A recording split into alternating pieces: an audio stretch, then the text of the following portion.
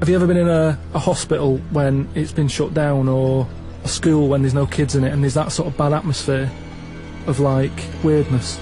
Yeah. Right? For the sake of argument, yeah.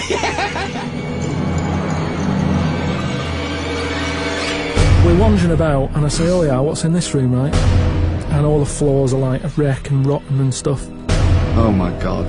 There's a little sign there, right, and I go up to it, and it says, flies this way. So I follow the arrow, which goes to this corner where there's a shelf, about 3,000 dead flies on it, condom stuck on the top.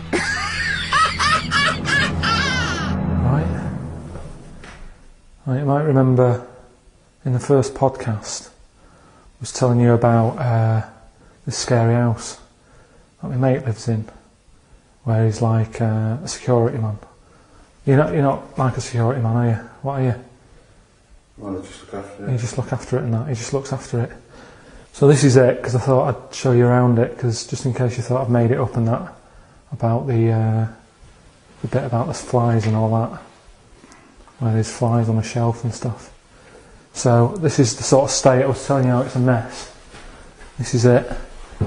Ceiling's caving in over there. That's just there.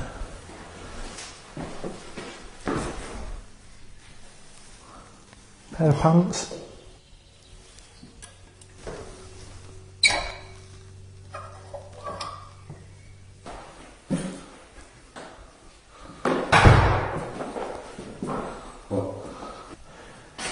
Right then, we've found the room that I was talking about on the podcast, with the dead flies and that on it.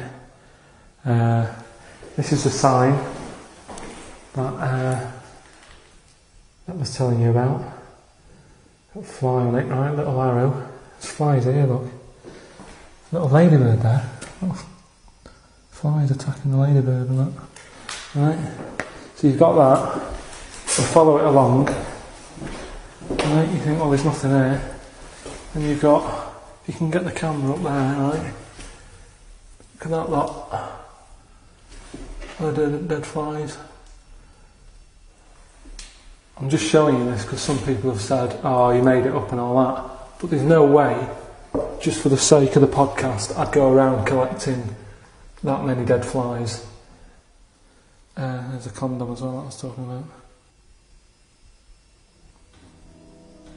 Weird, isn't it?